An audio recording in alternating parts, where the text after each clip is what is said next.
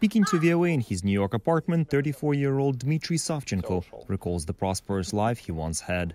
In Belarus, we had everything. My wife had several cafes. I had 2 businesses myself, some real estate, an apartment, a car. All of that was put in jeopardy when the apolitical businessman decided to register as an independent observer for the country's 2020 presidential elections. After chronicling numerous irregularities in his precinct and seeing police attack peaceful protesters following elections that outside observers called undemocratic, Savchenko had enough. I decided that I will bring them to justice, no matter where I am.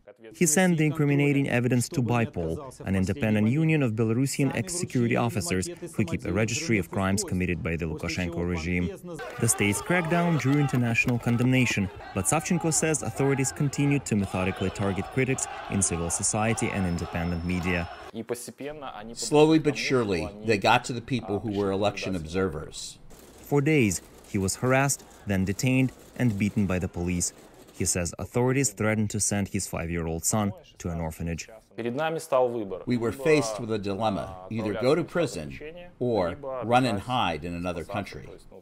And so they ran, all the way to Mexico City, then to Tijuana, then to the United States, where they are seeking political asylum.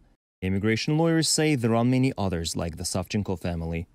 We have seen a number of these cases and a big increase in the number of cases coming from Belarus specifically. VOA spoke with several Belarusian asylum seekers who arrived in the United States from the southern border following the post-election crackdown. They all spoke of intimidation, detainment and beatings by police back home. The U.S. Customs and Border Protection data shows a steady increase in the number of encounters of Belarusian migrants by officers on the southwest border from October of 2020 through September of 2021. Savchenko says the reason he chose the U.S. instead of Europe is safety. There is a network of Russian and Belarusian agents that are active in the countries neighboring Belarus, as well as in some EU states. Belarusian officials forced a civilian Ryanair flight to land in Minsk last year to arrest an opposition blogger. Another exiled Belarusian activist was found hanged in a park near his home in Kiev, an unsolved case widely seen as another victim of Minsk's clandestine services.